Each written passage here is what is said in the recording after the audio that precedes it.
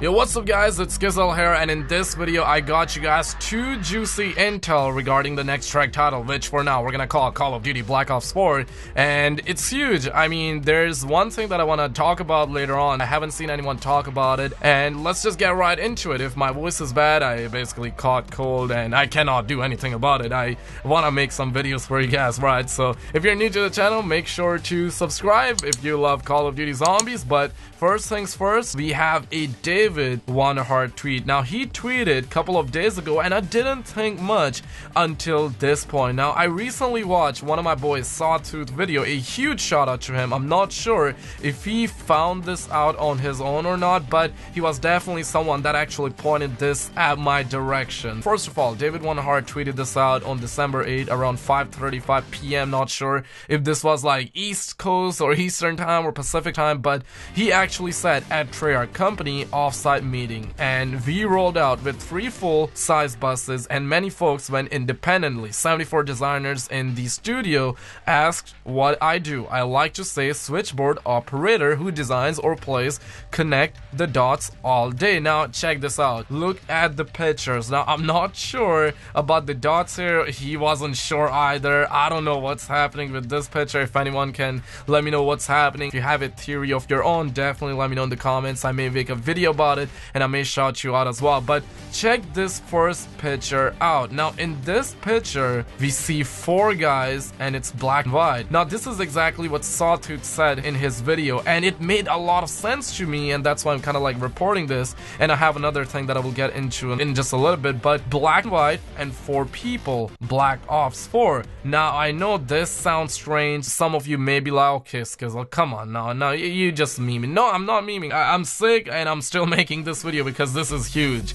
And there's another thing, like I said, but I want you guys to comment right now. Let me know what you guys think. I definitely think that he's on to something here, and we're talking about David freaking Vonderhaar and Jason Blundell. Of course, this wasn't tweeted by Jason Blundell, but this is tweeted by David Vonderhaar, you know what I'm saying? So this is huge. And hey, a similar thing happened back in 2015 prior to the launch of Black Ops 3. You guys remember? I'm gonna play a little bit of a clip while I actually do my commentary. And there was a similar Snapchat. This time, of course, David actually tweeted out over on Twitter, but back in 2015 on April 7th at 9 p.m. Eastern time, we saw the first ever teaser for Black Ops 3, and guess what we saw? We saw a shadow of the trees saying number 3, or basically the shadow had 3, aka Black Ops 3. So that was huge. Everyone was like, okay, so they confirmed Black Ops 3, but this time, this is on a whole new level. We see 4 guys playing or just looking at something, testing something out, maybe graphic designing their next game or something.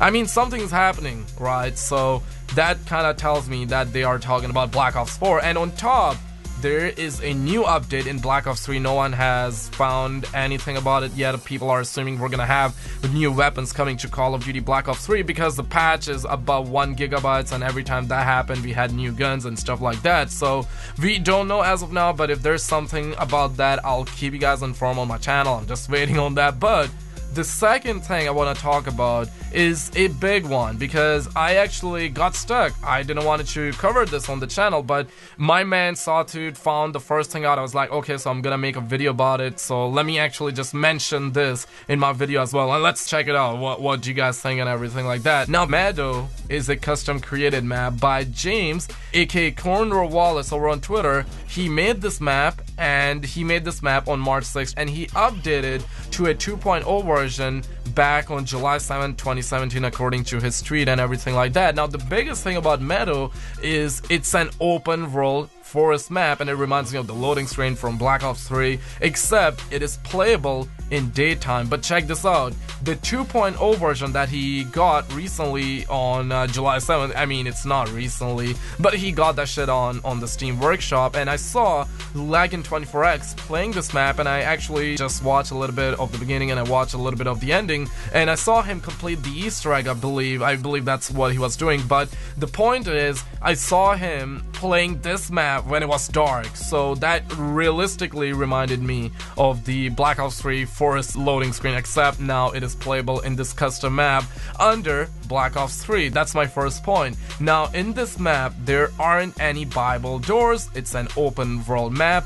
You collect items. For example, there are guns not on the walls, but they are just scattered around the map that you go around, look for, you purchase them, similar to what you do in Fortnite Battle Royale or whatever, or I mean I can just say Battle Royale in general. So it's similar to that. And we have recently found out that Battle Royale mode has been, or it's being tested in Call of Duty Online, and a lot of people are assuming that we're gonna have a Battle Royale mode in Call of Duty 2018, aka Black Ops 4, aka the next track title. And there are other rumors, other leaks that I'm not gonna get into, but basically rumors are coming in that in Call of Duty 2019 that will be made by Infinity Ward, they will be really on that Battle Royale mode, because around that time we're gonna have a banger with Battle Royale stuff in Call of Duty. But hey, let's not get off track. My point here is that this Meadow Zombies map was created by a Treyarch employee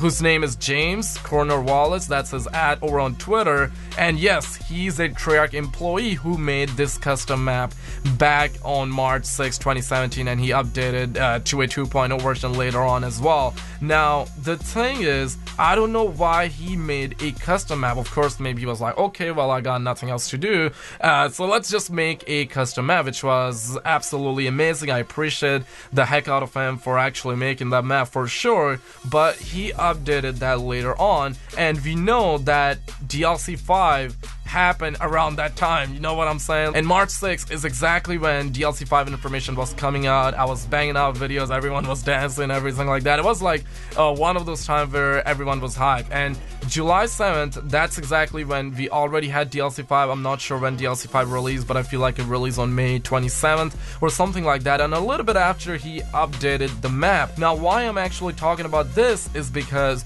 I personally had this idea popped up in my head just recently, like a day or two ago, and I hesitated quite a bit. I was thinking, what if the Treyarch employee was just trying to come up with something new to see if people like it or not? Because maybe, just maybe, that's the direction they want to go. Maybe in Call of Duty Black Ops 4, or whatever the next track title will be called, maybe they want to have a map that is open world, similar to Battle Royale. It's gonna be a huge map that you go around, it's open world, there are no doors that you need to buy. Maybe they will have different versions, because in the past we have seen with the Transit that we had the Grief mode, of course, hopefully we get that back too, but with Grief, or not with Grief, but with Transit we had different areas. Bus Depot, that was #1. Town was definitely the most popular one. I still love that for sure. But the thing is, Meadow is a custom map created by a Treyarch employee. It's open world, no Bible doors. You go around and you purchase guns, and they are not on the wall, they are just scattered around the map, and it gives me the vibe of PUBG and Battle Royale, and that is something that they are actually testing in Call of Duty Online. So I'm not sure if you get my point here, but